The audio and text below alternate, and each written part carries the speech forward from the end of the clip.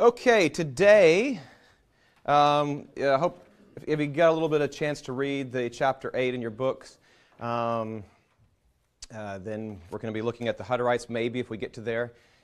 Actually, the official Hutterites, I don't know if we're going to quite get there, but I hope to. And but first, let's start with a word of prayer. Dear Heavenly Father, we thank you, Lord, for the Holy Spirit. And I thank you for the promise when Jesus said that if anyone asks for the Holy Spirit, that you would give him freely. And I pray, God, that we here today, we do ask your presence among us. We ask you to bring us the Holy Spirit and allow your scriptures and your word and your design for what you want the church to be to inspire our hearts this morning. I pray you would do it again in this generation. It's in Jesus' name we pray. Amen. Amen. All right, do you have your handouts? Everybody has a handout. All right. As I began to do my study last night to start to discuss the Hutterites and the whole Moravian Anabaptist, I started to think, first of all, of what are some of their distinctives? What are some of the things that makes it something to say about them, what makes them stand out from the rest of them? And of course, the obvious one is their very passionate view of economics. Obviously, comes out in all the Moravian Anabaptists, obviously, especially with the Hutterites, obviously. But you know, so I started to gather up some quotes, and I hope to give those maybe tomorrow or things. But as I did that, you know, I was thinking that in some ways, though, just giving these quotes is giving the wrong impression. And so I started to think, you know, if I think of the South German, these zealous Swiss brethren, and their fleeing to Moravia, and the passion that they had, then one of the things that I could only come out with is I call the Moravian Anabaptists the Marine Corps of the Anabaptists. And it wasn't so much that I see the economics or some of their different things as being an emphasis that they were staring at. It was all of their life was a means to be able to produce this mission machine, this propagating of the kingdom of God. When we're about to see, if I get there, hopefully we will, when Hans Hut is there with Hubmaier in Nickelsburg, and they're arguing, and Hubmaier is now starting to set up a state church practically, using Anabaptist theology almost in Nickelsburg. And when I see the debates between them, you know, we could give you little quotes about their differences, but when you look at Hans Hut's life, remember him, I mean, all over the place. He was a missionary. He made it after this disputes there to the Martyr Synod. And to compare that with settling down in Nickelsburg and starting the state church compared to Jesus is coming back, although, granted, he was a little excessive with that, but hey, Jesus is coming back, and we've got to hurry to propagate the kingdom. And I see those two worlds clashing. Perhaps we need balance. Perhaps we need other things to make the extremes not so dangerous. I don't know. I do know that Jesus said that there's a broad way and a narrow way. And he didn't seem to give a little footnote for a middle way. You know, there's a broad way and there's a narrow way. And I see these brothers, these early Swiss brethren and these Moravian brothers, seriously trying to squeeze through the gate, as Thielemann Van Braght said the martyrs did. They squeezed through the gate so tightly that they left flesh on the post. Thielemann Van Braght gives that analogy. And this is what I see in these brothers. So I pondered last night, and I said, if I just give these economic ones, it's, you know, you don't see the Hutterites, the early Hutterites and the early Moravian Anabaptists wanting to go around and say, isn't this great, and having kumbaya sessions and just, you know, talking about how great it is that they're there. You know what I mean? There was a purpose that they were wanting to accomplish. And I think that's a big difference. Even Dietrich Bonhoeffer said, the person who focuses on community will destroy community.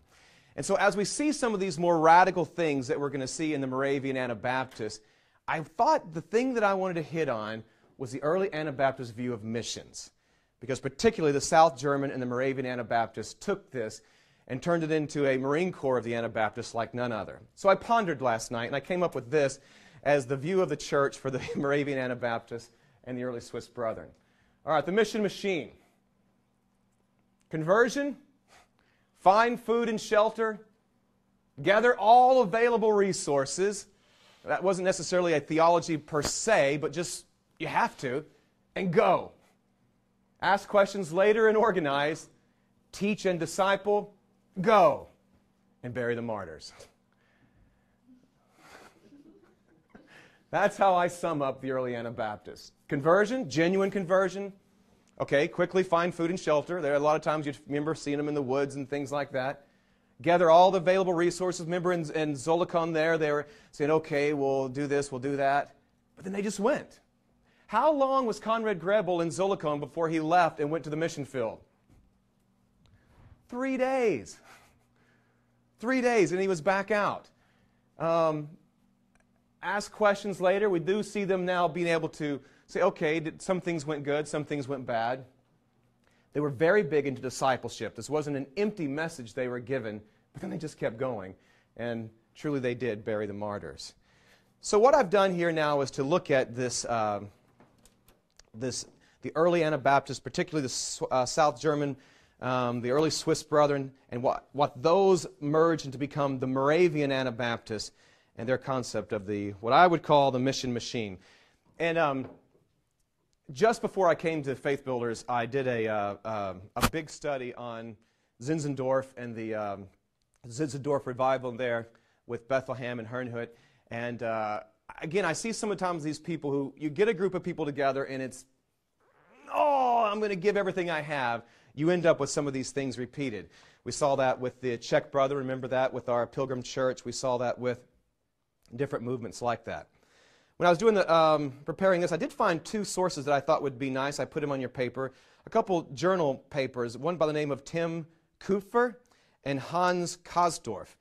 Both I thought were very helpful in this, so I put those on your paper. I'm going to be using some of the things that they gathered. In his paper, Kupfer wrote this. He said, "No command of Christ was given more preeminence than the Great Commission. And no text appears more frequently in confessions of faith and court testimonies than Matthew 28, 18 through 20, Mark 16, 15 through 16, and Psalm 24. The whole idea that the kingdom of God is at hand, and we are going to propagate that kingdom. Scholars today who look at them say, well, they were very influenced by the thought that Jesus was returning the next day or in 3 years. Shilistic tendencies, they believed in that. But I don't know, I say, so what's wrong with that? Jesus is going to appear to those who look for his appearing, the scriptures tell us. And so yes, I do agree, and I will admit that some of these brothers took it to the extreme, particularly in putting years and dates and things like that.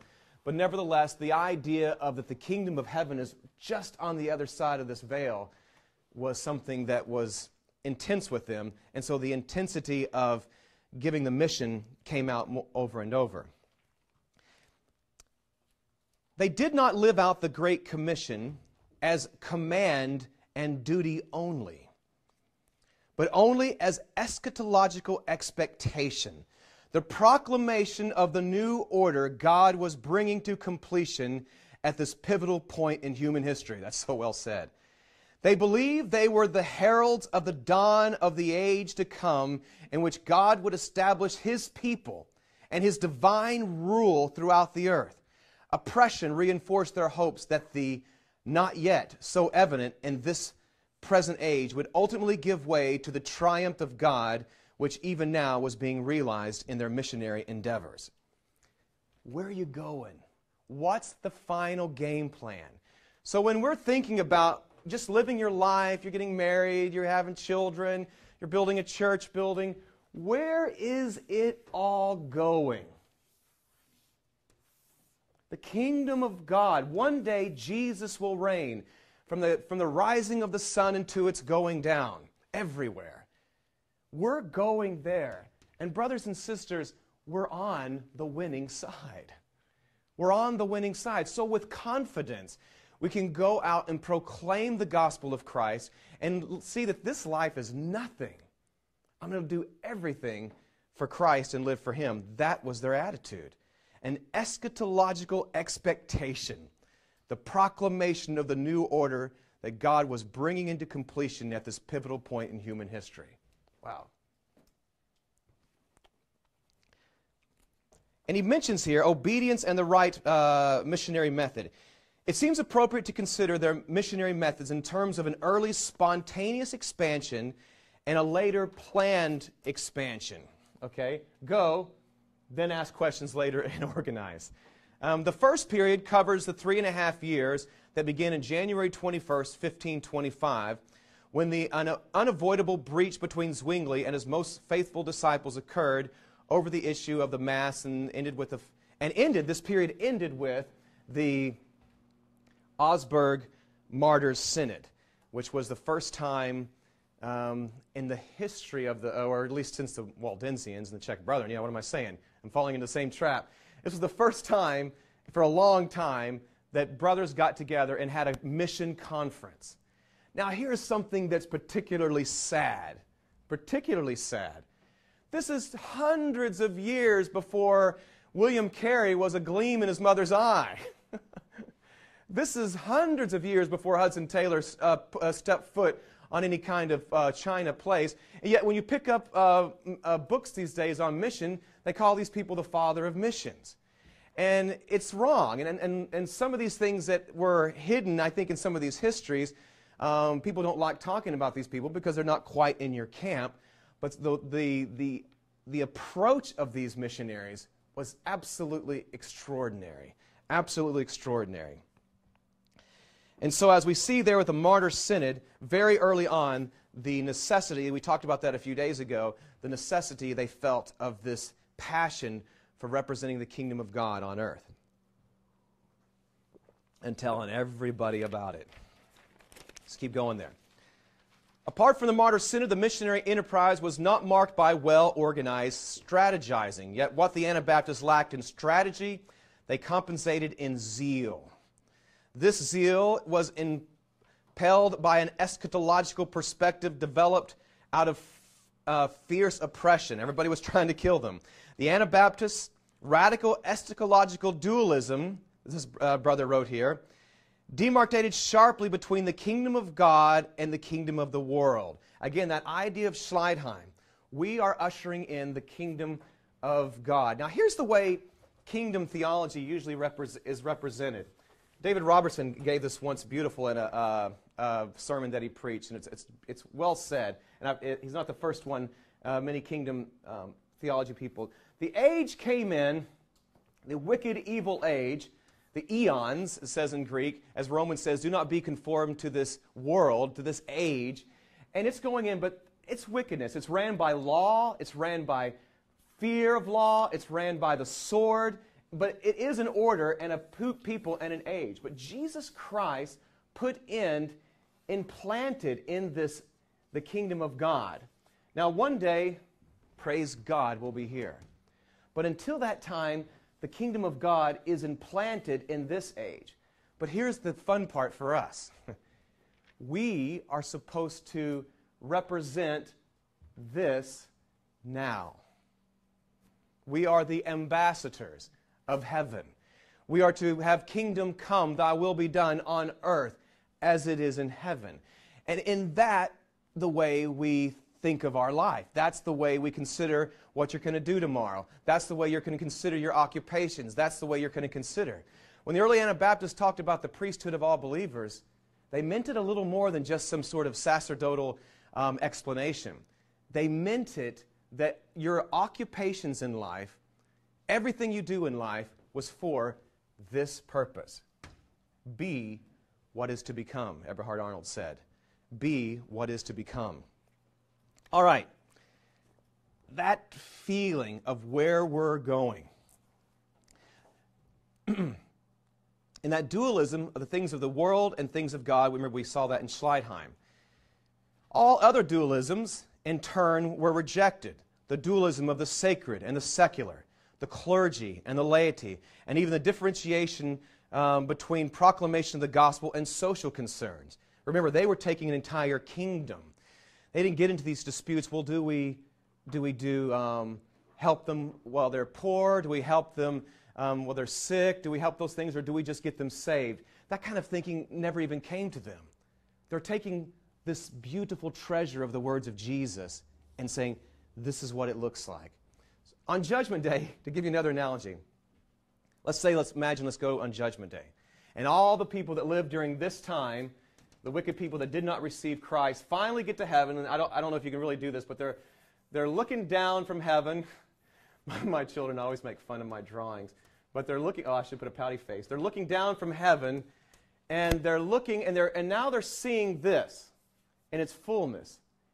And now they're being punished in hell or whatever, and they're stretch with the analogy, will you? All right. But they can say, oh, that's what they were talking about. And that's challenging as the church. We are supposed to represent to the world what it looks like if people actually take Jesus seriously. We are to represent to the world what it actually looks like if we're supposed to take Jesus seriously. And that's the way they just thought about it, in a very innocent, simple way. All right. No cost was considered too great for the privilege of walking in the steps of the crucified Lamb who was their Lord. Their motivation was passionate love for God and their neighbor. And here's this, I love this expression this brother came up with. As non-resistance was love's negative expression, missions became its positive affirmation. Good quote, huh? As non-resistance was love's negative expression, I'm going to love you by not resisting, that's the negative thing, but in a positive way, I'm going to go into the lands because I love you, and I'm going to bring to you this beautiful kingdom, and I'm going to show it to you. Now, the next section there, I say, don't just talk about it, do it. You know, when we get one step closer and we get excited about missions, we end up having mission conferences and stuff, and that's great, you know, and it makes us feel better. And I'm not throwing any stones, brother. I've been in this seat for a long time, and I'm more guilty than you are. I was about to say just as. I'm more guilty than you are. So we have our mission conferences, and we have our things, but look at the way they did this. The Martyr Synod. At that Martyr Synod, there was planned a systematic sending of missionaries. The designation apostles were deliberately chosen for those who were sent out in apostolic teams of 3 and specific places for the sole purpose of evangelism and church planting. Hans Hut, one of the chairmen of the 1527 Missionary Conference in Augsburg, had already been doing this around Europe. But now at the Martyr Synod, the Augsburg Church was behind the program of evangelism, and the Anabaptist apostolate took on new shape and form. Due to the intensified persecution, these apostles were convicted that their missionary efforts would be of limited time. Jesus is coming back. You've got to hurry, was the passion given there. And all I did at that synod, calm Hans Hut down, quit saying it's going to happen in 3 years. Nevertheless, they did continue to say Jesus is coming back. Now, check this, though. It's not just a mission conference. The Sending Church of Augsburg shared the convictions of the missionaries and urgently called for a commitment to evangelism. Check this out. Within 2 weeks from the termination of the conference on August 24th, you have issues mandates in Augsburg authorities against the Anabaptists and against the spread of the church in the Augsburg area. The Augsburg church sent out more than 24 missionaries to strategic centers in Germany and Austria in under 2 weeks. Wow. Wow. I can't help but think, were they prepared? I know. In my mindset, of course, it wasn't cross-cultural necessarily, so that's different. True. It wasn't cross-cultural. A good point. Lucas asked, were they prepared? And it seems to be, it's kind of like Zwingli's answer was, they did take time and this type of thing, and even for conversion.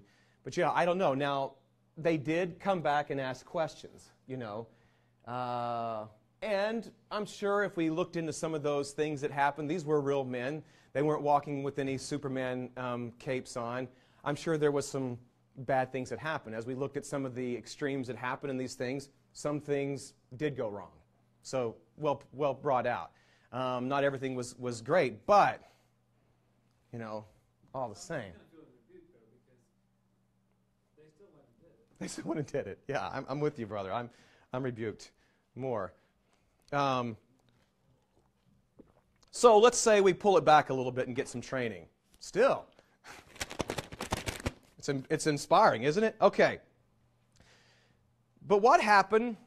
But what had happened to the sinners in Switzerland 2 years earlier now became the fate of the sending church in Augsburg.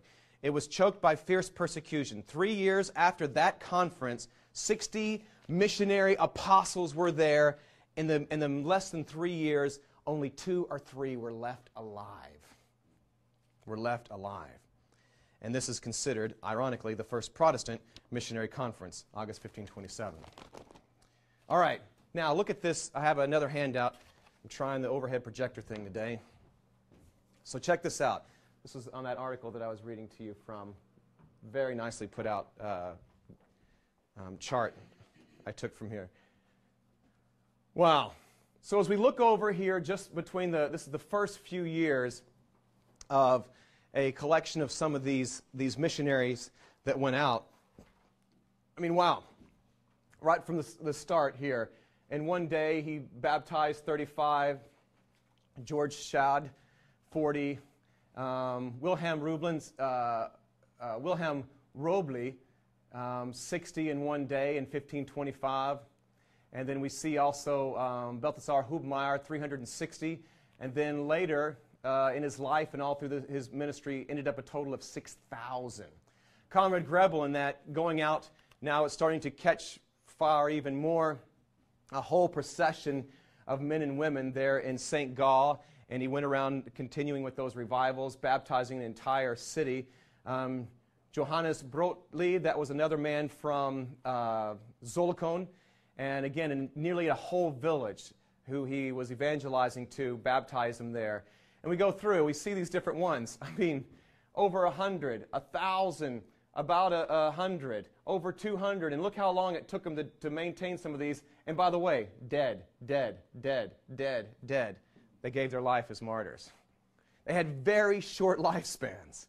When Conrad Grebel went out on this missionary thing, did he know that in less than 2 years he'd be meeting his Lord?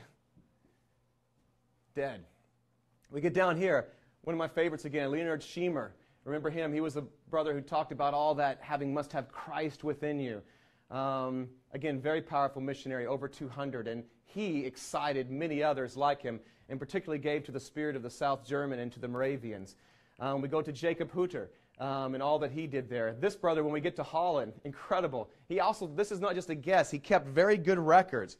And Leonard Bowens, 10,378. This man was all over the place evangelizing and baptizing.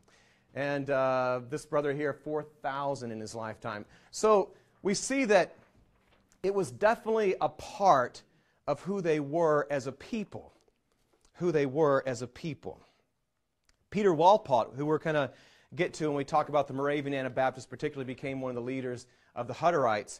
He is said in the historian Littell, he writes about the Anabaptists often, he says this of him, Peter Walpott, who headed, quote, the greatest missionary organization of the epoch, meaning this entire era, maintaining an extensive correspondence, writing the things down and keeping letters back and forth, and guiding a large, effective corps of lay missionaries.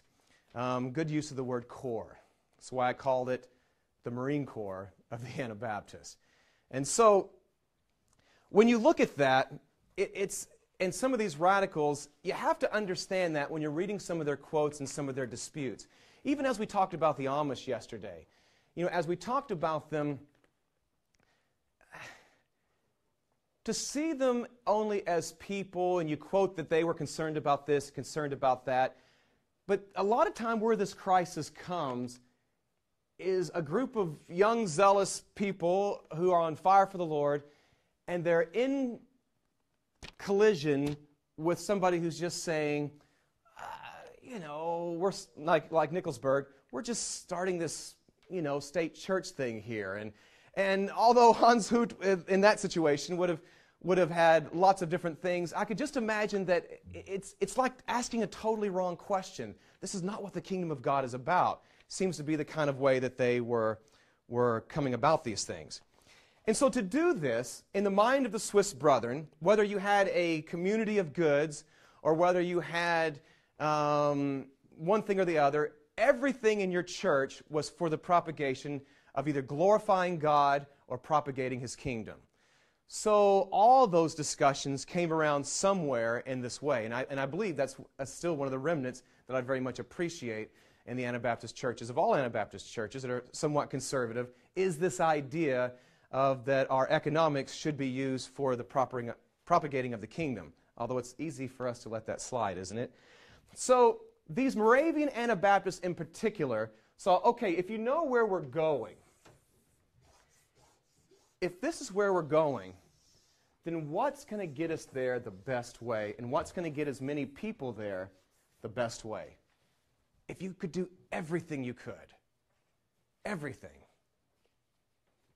And I see this in awakened groups throughout time. And I think it's in this light that I read, when I read through these chronicles and I read through these different things, that I see their concern. It's not like they're trying to make a particular point on their community of goods. For instance, in the Confession of Faith by Peter Ritteman, which is official, right, Marcus, the official statement of faith of the Hutterite Church of the 60,000 Hutterites today, there's only a couple paragraphs that even deal with community of goods in here. And that could be applied just for mutual aid in all of our Swiss brethren type of churches. But the purpose that comes through there, and I'm going to hope to read you some quotes in there, is this idea that God is wanting to do something amongst His people. All right. Historian Baton, who wrote on the Reformation, speaking of this time period, says this. He says, "Those who thus held themselves as sheep for the slaughter were dreaded and exterminated as if they had been wolves. They challenged the whole way of life of the community, the city, the town.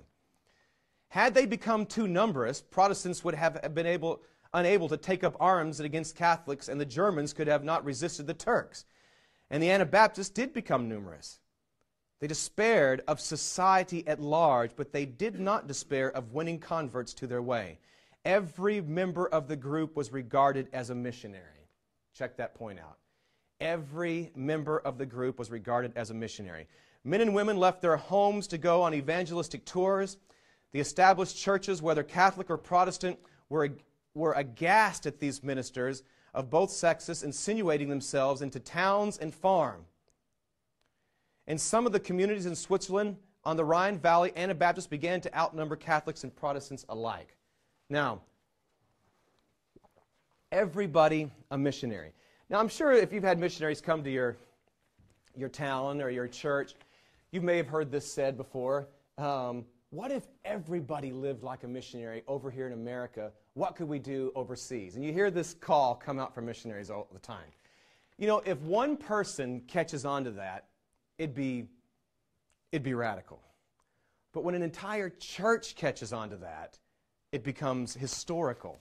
And that's the kind of thing that we see from this, where everybody, in all that they were doing, and their professions and what they thought they wanted to do, were people that were wanting to go toward this goal. Let me just read you. This is not out yet. This is the next issue of The Remnant, and part of my Moravian Mission Machine. I see other movements that caught on like this, the Waldensians and again, the Czech Brethren and people like that. But particularly one of my absolute favorites is the Moravians. They were not Anabaptists. And I'll have to, because we're talking about Moravia right now, I'm talking about Count Zinzendorf Moravians. And I don't know, there was something about that area that was very radical to this kind of spirituality. But here's a quote here from the bishop when he's just talking about everyday life. They had got to the point there in Bethlehem, a little north of where I live, and they were talking about how everything done in Bethlehem was done for the propagation of the gospel. And here's a quote from Bishop Spangenberg. Remember, this is not an Anabaptist, but it gives you the kind of spirit that I see in these early Anabaptists. He said, "At Bethlehem the brethren accounted it an honor to chop wood for the master's sake, and the fireman felt his post as important as if he were guarding the Ark of the Covenant. They mix the Savior with his blood into the houring, mowing, washing, spinning, in short, into everything. The cattle yard becomes a temple of grace, which is conducted in a priestly manner. Therefore, in our economy, they had a special economy there for missions, the spiritual and the physical are as closely united as a man's body and soul, and each has a strong influence upon the other. As soon as it is not well in a brother's heart, so soon we notice it in his work. But when he is happy in Jesus' wounds and his love of the Lamb is tender, then one notices that immediately in his outward conduct. He goes on to say, each child among us, when it is hardly 4 years old, spins or picks cotton for the pilgrims serve the gospel. So even when they're 4 years old, Count Zinzendorf puts it this way, one does not work only so that one can live, but rather one lives so that one can work. And when one has no more work to do, then one suffers or passes away. These weren't people that were, in Zinzendorf's time, weren't people that were trying to build up their estates or whatever. Everything they did. And again, I see this in this early Anabaptist view of missions. Discipleship. The thing that they also do, I had on my little chart there, they didn't just go and pass out some tracts, but they went and they taught, teach, and disciple. This is one of the things they did.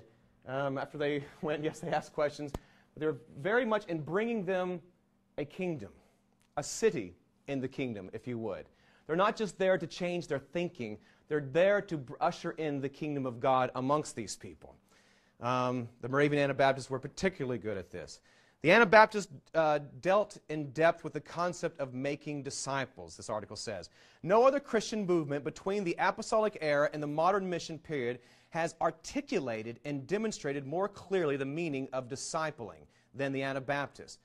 The great word rediscovered by the Reformers was Glaub, faith. The great word rediscovered by the Anabaptists was Nachfolge Christi, or the followers of Christ.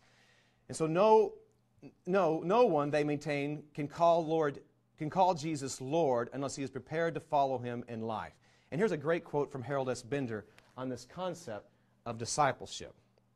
Let me give that to you. First and fundamental in the Anabaptist vision was the concept of the essence of Christianity as discipleship. This is from the Anabaptist vision. It was a concept which meant the transformation of the entire way of life of the individual believer and of society so that it should be fashioned after the teachings and example of Christ. The Anabaptists could not understand a Christianity which made regeneration, holiness, and love primarily a matter of the intellect or doctrinal belief or of subjective experience, rather than one of the transformation of life. Repentance must be evidenced by newness of life, a new behavior. In evidence, Bender says, is the keynote which rings through the testimony and challenges of the early Swiss brethren when they are called to give an account of themselves. The whole life was to be brought literally under the lordship of Christ in his covenant of discipleship. Check that phrase out, his covenant of discipleship. A covenant which the Anabaptist writers delights to emphasize. The focus of the Christian life was to be not so much an inward experience of the grace of God as it was for Luther, but the outward application of that grace to all human conduct and the consequent Christianization of all human relationships. Wow, that's taking Jesus literally. The true test of the Christian, they held, is discipleship. So the essence of Christian life, as the Anabaptists understood it, is being a disciple. The call. Talk about that call to mission.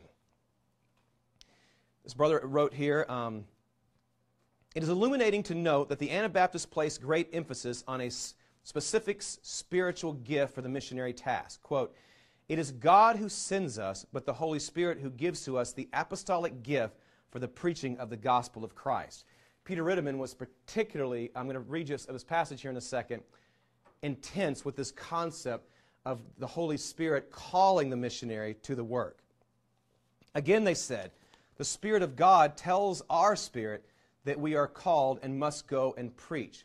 For it is for that purpose that He has given us, it is for that purpose that He has given us to possess the gift of the Holy Spirit. In with that idea of the calling, they did also have a very clear understanding of the church and the sending. The idea of just running off on your own and being a missionary, I don't know if it wouldn't have seemed to make a lot of sense to them, unless for some reason that person, you would have had examples of that, but that person would have thought that he was starting the whole church again. I mean, you would have had some of those extremes. But the concept of being a brother in the church, of the discipleship that you get within the brotherhood, and propagating this kind of thing, we saw the sending idea represented by the Moravian Anabaptists as well, as the Swiss Brethren as well, which the Swiss Brethren, some of them again went to Alsace and become what we call the Amish, and the later that we talked about yesterday. A large portion of them came all the way east here to Moravia. In the early Anabaptist document known as the Schleidheim Confession, remember we went through that, we find the instruction that the local church has the responsibility to choose the right person for the task, and it says, quote, whom the Lord has thus appointed. Interestingly. And so this idea of a person receiving a calling to go out and preach the gospel was something that they talked about, and it's something that we should encourage. Once the person has been discovered, the congregation publicly confirms their calling. Okay, I'm going to read you this one more thing, and then we're going to take a quick break before I read you some from Peter Ritteman. Kingdom-based missiology, again, sent by the church. The goal, calling, and desire of Peter Ritteman, the Hutterite there once we get to Moravia with the Moravian Anabaptists, and these radical brethren was Christ and His kingdom. His heartbeat with the heart of Christ with His appeal to manifest God's kingdom on earth. This kingdom-based missiology caused these early Anabaptist communities to pour out their lives in missions even in the most difficult times of war and persecution. What's more, when they built these missions, they understood that discipling them in all of the teachings of Christ was what was expected of them. They believed Jesus actually meant it when He said, teaching them to observe all things whatsoever I have commanded of you. What if Jesus really meant every word He said? Remember Conrad Grebel's letter to Vadian? And when Vadian was starting to slide and to begin to, in St. Gall there, just become to compromise, he said, Vadian, I believe in a very simple understanding of Scripture, and it's from that I speak. Remember the other letter, he said, the words of Jesus Christ are intended to be how they were practiced. It's intended to be acted upon. And this idea is their view of what they were bringing to the people. They are bringing the words of Jesus. Can you be a follower of Christ without following Christ? To them it would be absurd. But somehow the corruption of Augustinian and American evangelicalism, we'd have allowed our thinking to think that salvation can reside in a choice or a thought in your head and not a transformed, born-again life. A person who's born again will be a follower of Christ. And so therefore, we're bringing you the glory of what Jesus gave. So, understanding some of the, if you would see it as Moravian Anabaptist extremes, understand how they took the words of Jesus and thought about it. Okay, here's a little experiment you could do for fun. I won't grade you for this. But let's say you take a piece of paper.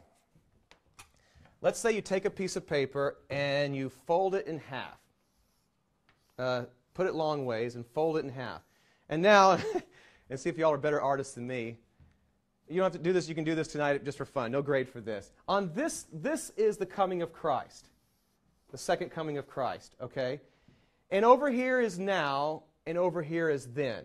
Whether you believe in a millennial reign or whether you believe in, however, I think everybody should believe that Christ will reign from the rising of the sun to its going down, however that works out for you.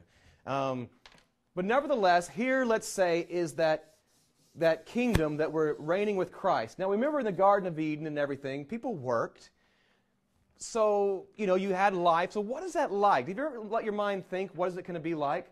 The most glorious thing is going to be like that Jesus is there. And we're going to be worshiping Him and praising Him. But what is it going to be like? I don't know.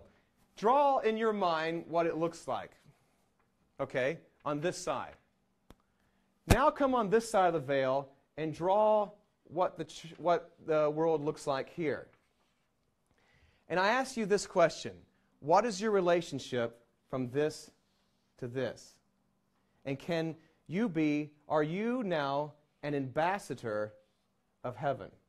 An ambassador, are you an embassy of the kingdom of God? Are you showing the world what it would look like if everybody would do it Jesus' way?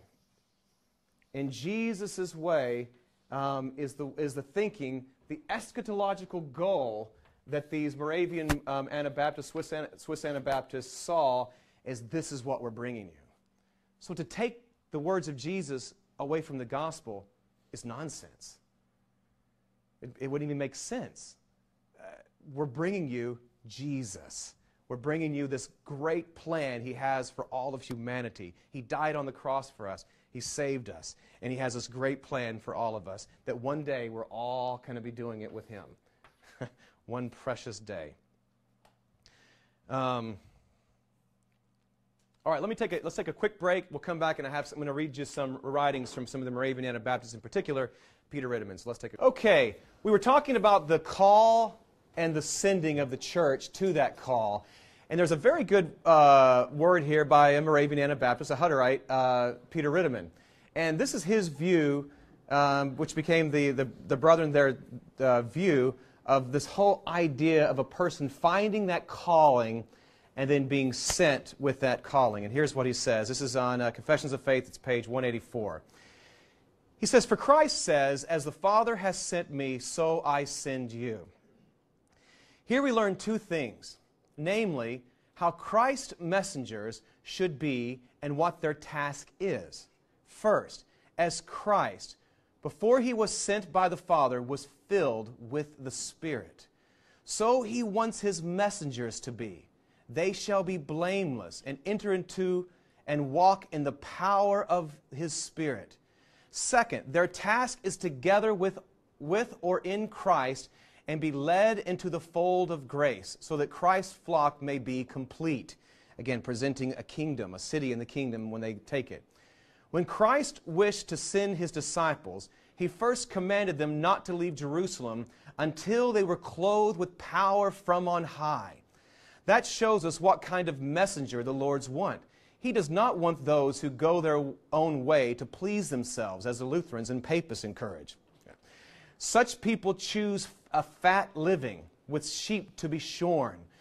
We see how they care for the sheep. No, the Lord's messenger are chosen beforehand, as Aaron was. Quote, "If anyone is to go out for the Lord, he must be chosen by the Lord and endowed with His power. He must feel the power working in him." Talking about that calling. He must feel the power working in him.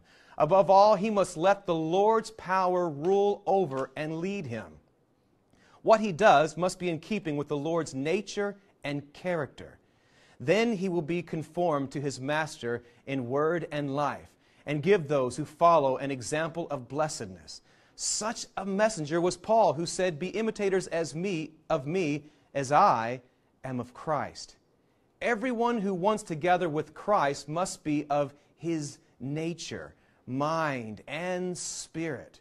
Whoever does not have the Spirit of Christ is none of His. How could such a person gather with Christ? Christ Himself said, "If a kingdom is divided against itself, the kingdom cannot stand." Christ's kingdom would soon have to fall if He did not send out servants who are like Him in nature. He says, "Whoever is not for me is against me, and whoever does not gather with me scatters." Again, he goes on.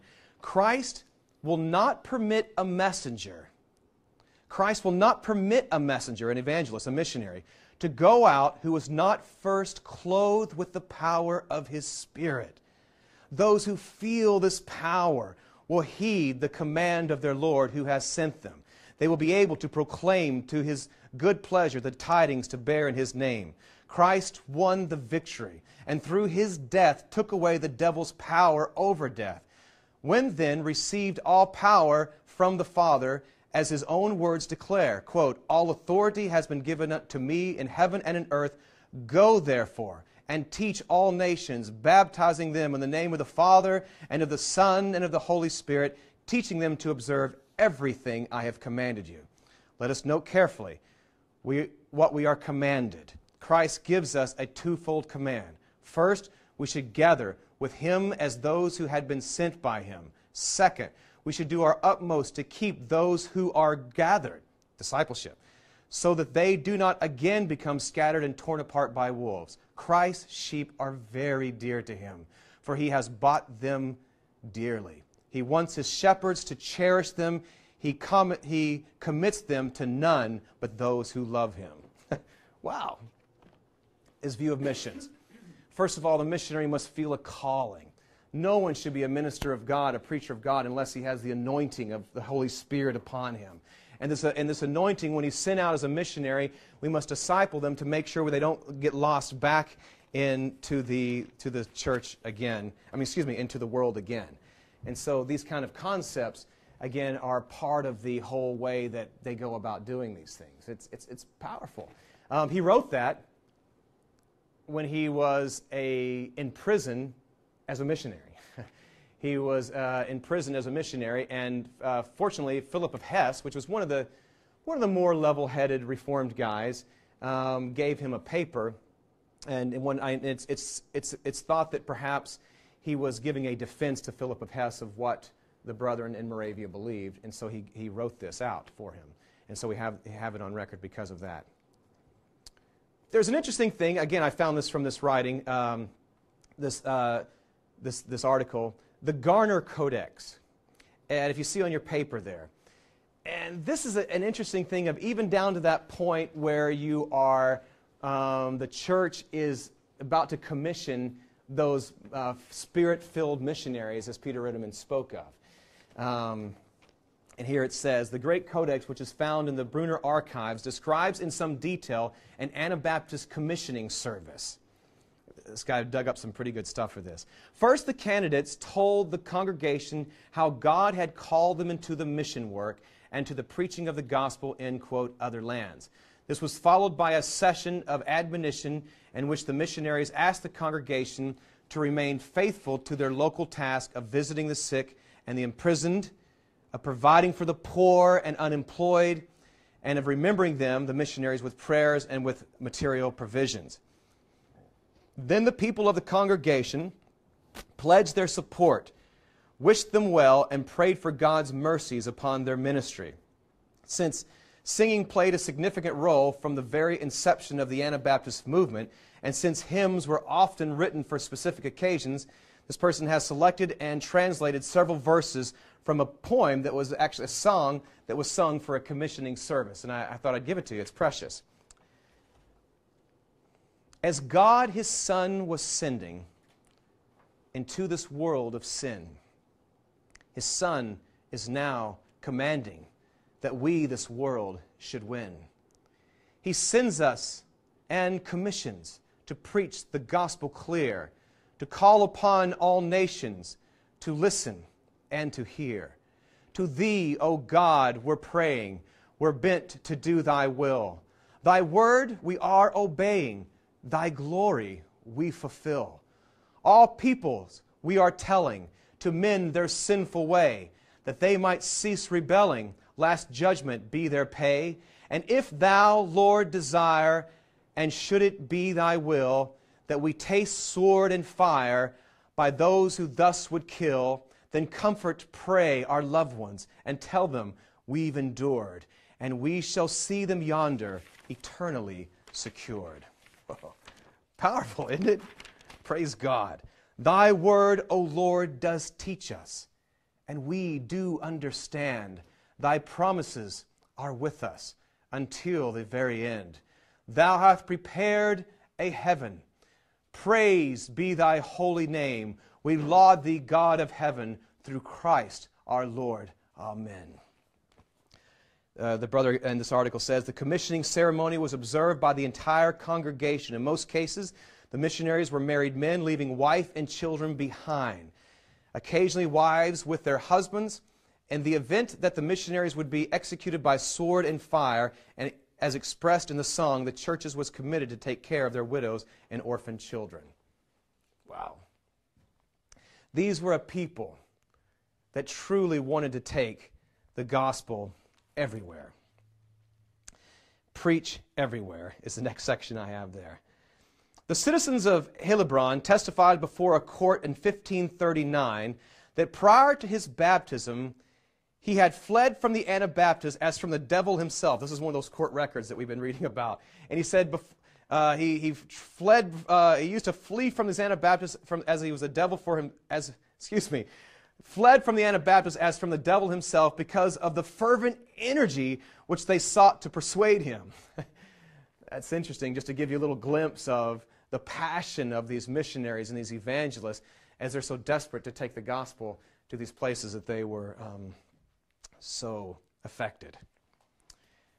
Menno Simons, we'll get to him finally when we get to Holland. You understand all this during this time now is all going on in Holland as well. We're just following the Swiss brethren, again, to Moravia, and as we did yesterday with the France and all those. But Holland is going on now too, so just keep keeping that back in your mind. And here's a beautiful quote from Menno Simons. He's talking about preaching. He says, "Therefore we preach as much as is possible, both by day and by night, in house and in field, in forest and waste, hither and yon, at home and abroad, in prisons and in dungeon, in water and in fire, on the scaffold and on the wheel, before lords and princes, through mouths and pen, with possessions and blood, with life and death.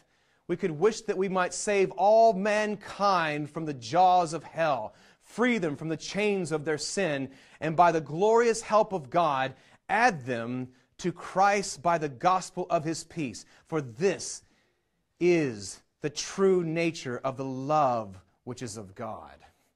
Amen. Well said, Menno Simons. Well said. So as they see, they didn't see this just in a particular church building or something like that, that they found this everywhere. One of the articles said, the Anabaptists repudiated the Roman Catholic and Reformed positions that salvation was to be mediated in the hallowed confines of the church sanctuary. In other words, they were everywhere with this. For them, there was no dichotomy between the sacred and the secular. Again, don't lose this point. And the way you remember when I talked way back about the early church when we talked about the 8th day?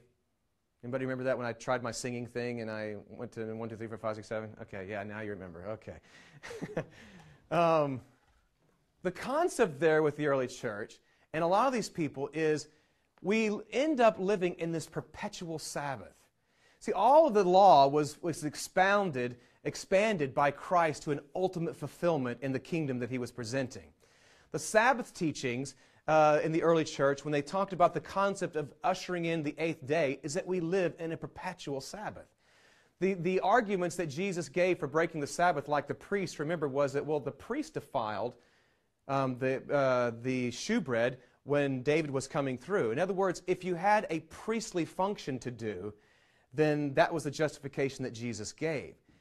To the early church, to these Moravian Anabaptists, to the Swiss brethren, all of life was entering and living in a perpetual Sabbath of living unto God in this 8th day. You were a priest. And everybody, again, whether you're a mom at home, whether you're a miller or whatever, it all went for this purpose of glorifying God. Okay, this person goes on. For them there was no dichotomy between the sacred and secular. Whether fleeing for their lives or simply traveling in search of employment, the Anabaptists everywhere addressed the spiritual and social needs around them in a holistic approach to evangelism that took especially the Sermon on the Mount seriously. I mean, think about it.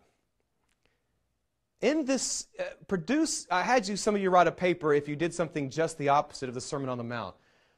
But produce a society that is the Sermon on the Mount living out in this world. In this wicked generation, you are living a Sermon on the Mount existence here. wow, what does that look like? In this society, apparently the poor says, rejoice. Those that are rich says, oh no. Those that want to live for their own life say, oh no. Those who want to give up everything and follow Christ rejoice. There's something in that. Again, people have explained it in different ways, and I don't in any way want to imply a legalistic type of this. The Sermon on the Mount was given to us not as another law, but as a cure for the evils of this world, and an exciting blueprint for the kingdom of God. And we see it, different approaches even in the Scriptures of people putting this into practice, but nevertheless taking it and meaning it. So, as this person says on the Sermon on the Mount, seriously. Moreover, because of the uncompromising Anabaptist emphasis on the priesthood of all believers, every believer was under duty to fulfill the Great Commission. Each convert to Anabaptism was commissioned to preach the gospel at his or her baptisms. Then this leads to this next quote. Well, even the women. Well, what about I'm at home, I have my children. What about that, girls? You know, it's interesting to see that a lot of this sharing of the gospel was done when they were getting their meal. You know, and the Anabaptist ladies were sharing this and these types of things. Several of them traveled with their husbands, but a lot of times they didn't. And just the persecution or the self-martyrdom of leaving your husband, or your husband leaving you with an 80% chance that he was going to be dead in those days as a missionary. 80% chance. I mean, that was quite a sacrifice. But not only that, the evangelism of these ladies to other ladies became so talked about that they actually had to start writing rules about that as well. Here's a few examples. The most sociologically striking, this person is writing, was the active role Anabaptists allowed for women in sharing their faith. Again, we clearly see that they had different roles with ministry, but in active sharing of their faith, just like we saw with in the book of Acts, that these ladies shared what was on their hearts. Allowed for women, who were also given the task of evangelism. This is illustrated by the Württemberg government's decision that, quote, here's one of those little court records, the propaganda activity of Anabaptist women through word and mouth and through booklets, passing out tracts at the water wheel, was so grievous that those, quote, mothers who could not be banished because of their little children must be chained at home to prevent their leading so many people astray. Amen! Isn't that powerful? Actually, to pass a mandate concept that you have to chain these women down because they're sharing their faith so much. Praise the Lord. Of course, this didn't prevent visitors who could visit them, this person wrote. The Martyr's Mirror illustrates this evangelical passion of an Anabaptist woman. One of the friends of Wienken, a widow from, I won't even try, who was about to be burnt to death at The Hague in 1527, pled with this Anabaptist saying this. So with all of my babbling there, so there's a lady about to be burned at the stake, and there's another lady trying to rebuke her, and she says, "Dear mother, can you not think what you please? Dear mother, you can think what you please, but if you could keep it to yourself, then you will not die. If you would just think what you please, you can have your theologies, then you will not die." The Anabaptist martyr replied, "Dear sister, I am commanded to speak and am constrained to do so. Hence, I cannot remain silent about it." And she was sharing her faith. Powerful. Men, women, young people. We saw young ones catching the same spirit. So this is impressive, I think, of looking at understanding some of those things. F.H. Littell, in his book, The Anabaptist Theology of Missions, points out some of the marks of this early Anabaptist missions. And one, they rejected the parish pattern and coercion for Pauline methods of persuasion and faith, in which the proper order was first preach, secondly believe, and then to baptize. Do you know what he means by rejecting the parish pattern? We talked about that. Again, do you remember the reformers believed that the church was a geographical area? So if you have For instance, if here in Pennsylvania, you have counties, okay? And each of those counties, there's Lancaster County, would be a parish. That would be an area, okay? When you go through Louisiana, they actually, if you notice, anybody driven through Louisiana, they still call their counties parish from the Catholic influences of that state. But the idea then was, this was the church. The parish is the church. Now, Luther and Calvin and Zwingli would have said, okay, there's an invisible, known to God of Christians, but the church is this parish, is this area that the king, we have this balance between the way their view of two kingdoms. We have a king and we have a priest, and they work together, or a pastor, and that becomes a two kingdom. The Anabaptist said, no, it's like this. Like here, I drew here. This world ran by all of its evil laws, evil ways, its evil passions and everything, and we are meant to infiltrate this evil age, this evil world, with the kingdom of God. With the kingdom of God. On that thought, there's an interesting quote, it just hit me, in Hebrews 6. I think it's Hebrews 6. Where, that passage where where the writer of Hebrews is talking about how it's impossible to renew a person who has abandoned these things. Where is that? Okay, here it is. In Hebrews 6, chapter 4, give you kind of an idea here. For it is impossible, Hebrews 6, chapter 4, for it is impossible for those who were once enlightened and have tasted of the heavenly gift and were made partakers of the Holy Ghost and have tasted the good word of God and the powers of the world to come, if they shall fall away, to renew to them again. A person who has actually caught the concept, the beautiful concept of being partakers of the world to come, that's the other side of the veil. That's over here but we are becoming partakers of this world now, the kingdom now. And that idea is the idea that the early Anabaptists said, that's what we're doing with our mission understanding here. Kingdom now. And it's a now and it's a not yet, because we will have its complete fulfillment then. So both scriptures, some scriptures talk about it as coming, some scriptures talk about it now, and it's a now. We experience it now in the seed form, but one day, hallelujah, we'll have it in its totality as we worship Christ. That was one. They reject the parish pattern. Two, they interpreted the Great Commission's "Go ye therefore" as applying to all believers at all time. At this time, nobody was. Three, the lay believer became the carrying power of the movement. And four, they had a supreme confidence in the power of God, so that the suffering of the martyr church was its authentication, and believe that, it was the idea that they were martyrs that was giving them proof of what they were doing. They were on God's side. Powerful, powerful stuff. They knew who the enemy was. Okay, down here in 8. As we go through these things, and we can get into our mind, it's so easy to start drift down one way or the other, your mind thinking a wrong way. And the brotherhood was very big into, of course, their discipleship, but also encouraging each other. You must keep going. We must keep standing firm. It's the same kind of vocabulary we receive with Paul. Do not grow weary in good doing. And it's this kind of same spirit that they had.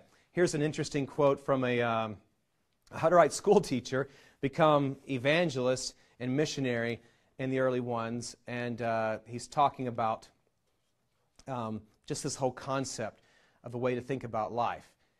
He says, many in our time think the opposition has ended. Yeah, we could apply that today. Many of our time think the trouble, the persecution, the opposition has ended. Perhaps this is from when the grossest part of the persecution is over. They look back and think the war is over, but they are deceived. if they would live the life, they would be persecuted again. Wow, what about us? If they would live the life, they would be persecuted again. As long as the lion has its cubs with him, he might act friendly and playful enough. As long as the lion has its cubs with him, he might act friendly and playful enough. But when he loses his little ones or his prey, he cannot keep himself back. He rages and roars. He rants and he raves as only lions can until fire shoots from his eyes. Certainly Peter does not warn us in vain that Satan comes upon us like a roaring lion or a wolf at nightfall. But may God be praised. The lion of the tribe of Judah is bigger and stronger than the lion of the Philistines. He has already split the other lion's head and wounded his body. Therefore he knows that his time is short, and he will soon be overcome. Therefore he is so desperate, so angry. He sees the lake of fire into which he will be thrown. Watch yourself, therefore, heroes of Israel. Take courage, strong men of Zion. Rejoice, O city of Jerusalem. The time of your triumph is near. All tears will be washed from your eyes. The reward of your labor stands ready. Just hold on a little while longer. The fat cattle have already been butchered. The fowls have all been plucked. The tables stand ready, and the guests have begun to arrive. Amen. We don't want this persecution too quickly, so we build 4 or 5 years of relationships. Well, say that again, brother. We'll do our mission theology different. We'll build 4 or 5 years of relationships. We don't want this persecution. Wow, okay. Yeah, yeah. Did you hear his point there that as long as the lion has her cubs, she's perfectly happy. You start getting converts. Start taking some Islam converts. Start taking some people in different capacities, and suddenly you'll see a lion rise up. Start taking them even out of worldliness and out of this world in America, and you'll start to see persecution arise again. But if we just let them keep their little cubs, everything is happy. What a graphic example. What a graphic example.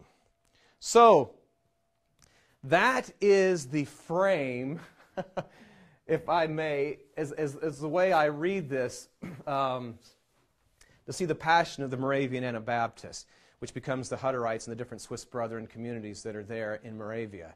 And it's in that frame that I would like to put these different views that they had, and some of them are stretching. But again, I see other movements through time that does things like this. Tomorrow I'll try to bring up some quotes, some very strong quotes on economics. Again, none of us have to do anything that they're suggesting, but if you see this, it'll make you understand what they're talking about, instead of thinking they just want some kind of kumbaya session where everybody fills around and throws money in a pot and makes themselves feel good. That's not at all the spirit of what I see from the Moravian Anabaptists. I see a purpose, a church with a vision, a church with a purpose. And let's give me one, I'll give you one thing here, and then I guess we'll close. I'll let a few questions. Again, in my article, when I was studying the Zinzendorf Moravians, 200 years later from these people, at Bethlehem, a commitment to join the mission outpost at Bethlehem, which is just a few miles, about an hour drive north of me there in Ephrata. If you wanted to come to church at Bethlehem, Pennsylvania, 1740, here's what you would have to sign. This was the document you had to sign and the commitment that Zinzendorf required to be the church in Bethlehem. This is 200 years after the Anabaptists here, there with Zinzendorf. And here's what it was. They signed this contract. We all belong to the Savior, as He is Lord. And what we have, that all belongs to Him. And He shall dispose of it as He pleases Him. We do not accordingly regard ourselves as manservants or maidservants, whom serves some man for the sake of wage, and who might demand hire or pay for their labor. But we are here as brethren and sisters who owe themselves to the Savior, and for His sake. We declare, therefore, not only in general, but also in particular, each one for himself, that we do not for this time nor for the future pretend to any wage or have reason to pretend to any. We have received into this said economy with no idea of having, taking, or seeking wage, the economy having dedicated itself to the service of the Savior, and with no promise that wage or pay should be given. We, on the contrary, regard it a mark of grace that we are here, and may labor according to the above stated intention. Interesting. Now they did not have any doctrine of accumulation. Doctrine of they weren't Hutterites by any stretch of the imagination.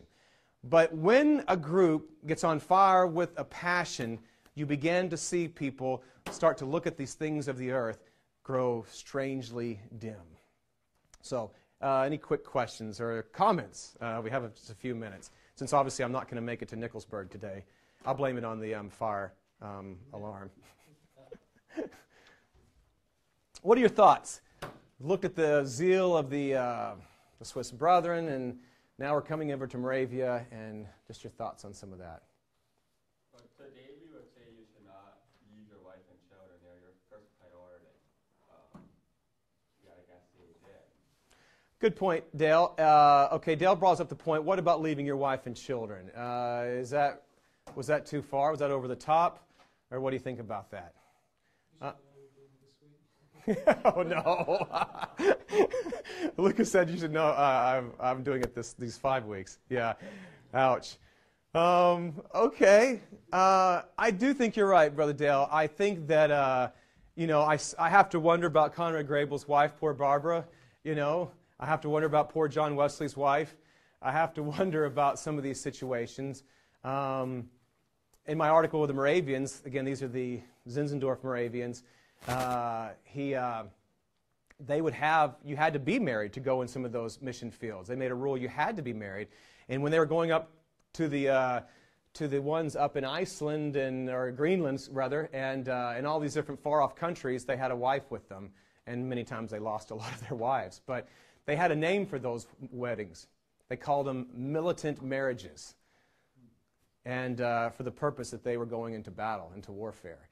But yeah, I think, but let's consider our wives and God's teaching on that. Paul did give us some warning, and unfortunately in our circles, we're not going to change this, we have a low view of single brothers zealously on fire for the Lord and going out. Paul, I think, has some pretty strong words that if you're called to a zealous purpose, that it'd probably be best if you didn't get married. So I don't know. I'm not going to change that in my time, but that is something we deal with. But good thought, Dale. Other thoughts? Yes, sir. You touched on, they even made promises that they shouldn't have done. Mm-hmm. But I think a lot of them, in their heart, they kept it. Right. But kind of wonder. But if you cross a veil there, what did they do? What is that? And the Scriptures brings up the word apostasy. I would get one of these Greek scholars in here. The idea, and also the concept that there is, in Hebrews 10 gives us the same idea that there is no other sacrifice. There is nothing else than Christ for our salvation. There is no other way. And so if you think you can find another way, He's it.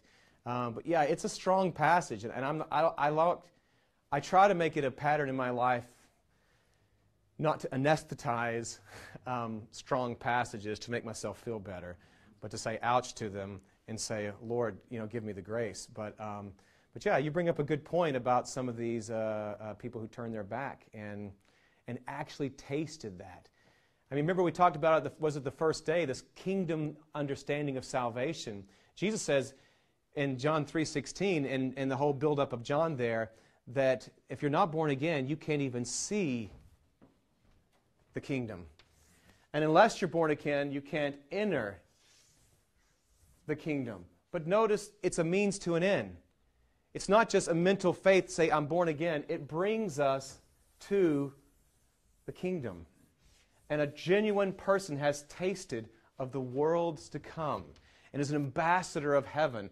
It's showing forth Christ here to this age, in a wicked age, what it will someday be. And if you've tasted that and rejected that. And the Scripture also says it is impossible. Right. And for these, apparently, it wasn't impossible. So there was a line there that they did not cross, you're saying. Exactly. And that's what I'm seeing there. It wasn't impossible. And I don't know what that word impossible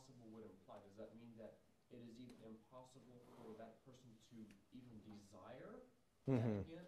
Or does it just mean it's impossible? Like he can do whatever he wants, he can live like he wants, but it's impossible to get back in there. Right, right. I would feel more like, like for Hubmaier, it was possible because he went on and he kept doing the work of God and he built the kingdom of God. I think it was possible. And to me, it almost looked like he didn't quite go over that line. Right, but right. He may have given in to temptation that he shouldn't have. Yeah, I think well said. Well said, yeah. And I've typically said in this dealing with these difficult passages, and sometimes as we've counseled people about the Holy Spirit, sinning against the Holy Spirit, it's a common answer, but I don't think it's a bad one, is that the conviction that we still have that you're concerned about those things is some indication of the pricking of the Holy Spirit in your conscience. That the scariest thing is when you wake up one day and you just don't care. And then that's a bad spot because it's too late. You just don't care. And I have in my journey seen brothers push back and sisters that have pushed back, and it breaks my heart. And I remember a guy came and met me one day, and he was walking with us in our fellowship and everything. He came up and not just left conservatism or whatever, he just said, I no longer believe in Jesus. And I was so astounded, I just couldn't even imagine how that's even possible. How does the world even make sense? But he had stepped over that line you're talking about, Jacob. Any other thoughts, real quick, out of time, but any other thoughts? Okay.